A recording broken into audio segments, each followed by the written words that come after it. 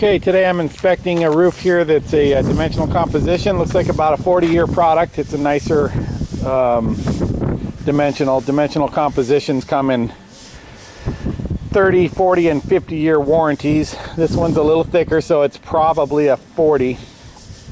And it looks pretty good. I can tell it was applied professionally, and it looks like about a 5-year-old roof or thereabouts. Now I see stuff like this where a flashing's slightly lifted.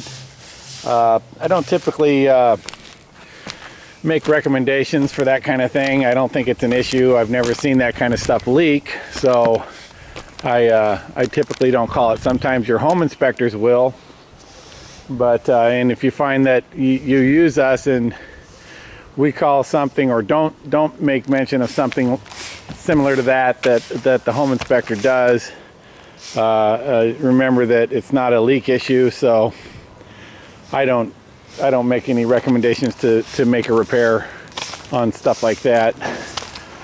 Good attic ventilation is always a good idea, and they have some turbines on this roof, 2 of them on the upper portion of the roof. Looks pretty good. I think this roof is in certifiable condition, and I'm going to offer a certification for 2 years. Remember now, I get in the winter, we get a lot of people that call in with leaks on roofs that we looked at throughout the non-rainy season, and the most common thing that we hear is you said the roof was certifiable. And just remember, certifiable means we're willing to warrant the roof for that 2-year period for leaks. Now, doesn't mean that it's not going to leak. So just keep that in mind. Remember, the roof's one of the most important things about a house when you're buying it.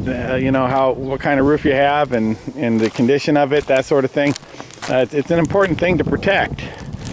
So a 2-year certification is really an inexpensive thing to spend on a house that you're buying that you know very little or nothing about as far as the roof goes, as to what you're going to be faced with during the rainy seasons. And it's just nice little inexpensive insurance policy, so we highly recommend it.